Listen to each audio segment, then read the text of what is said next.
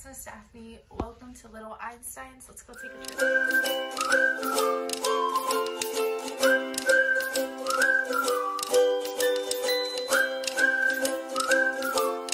Hey guys, so today we're going to talk about chemical changes.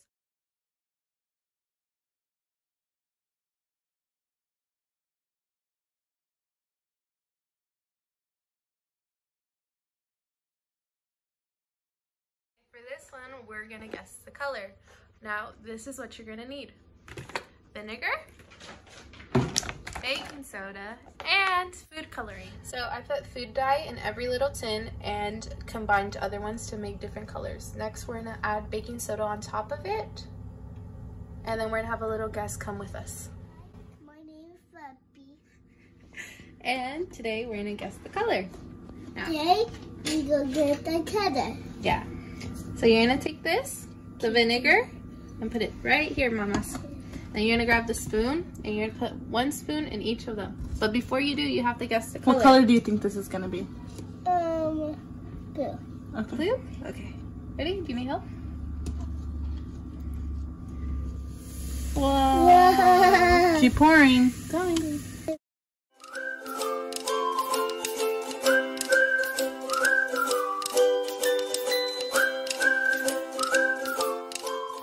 You hear that? It's fizzing. Okay, let's go to the next one. Which one do you think this one is? Blue. Blue? Do you just like the color blue? Yeah, because I got that one also with Oh, I that think you one. might be right, Mija.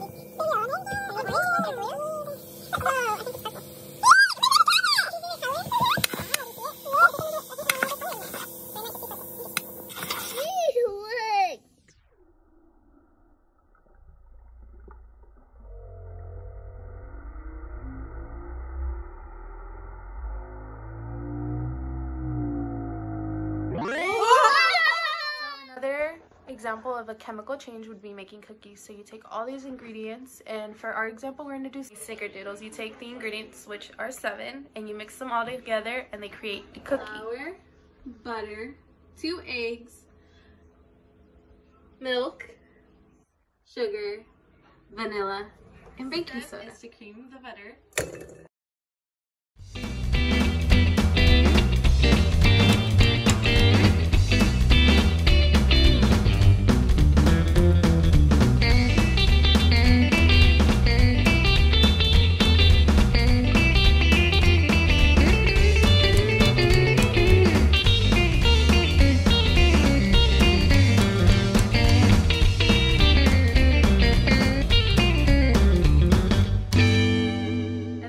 Your baking soda to it, your flour, a little bit at a time.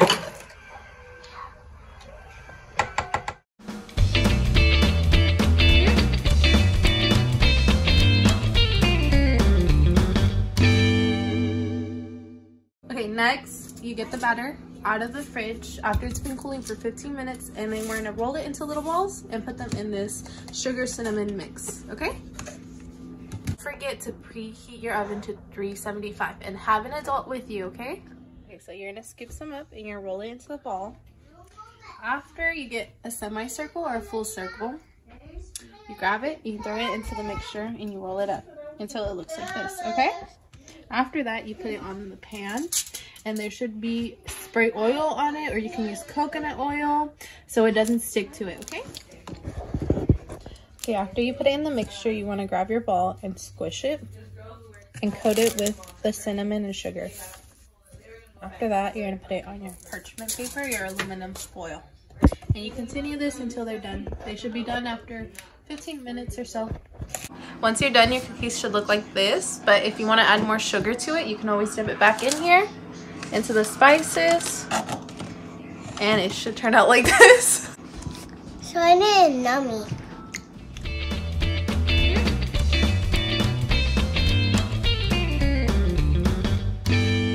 guys next week.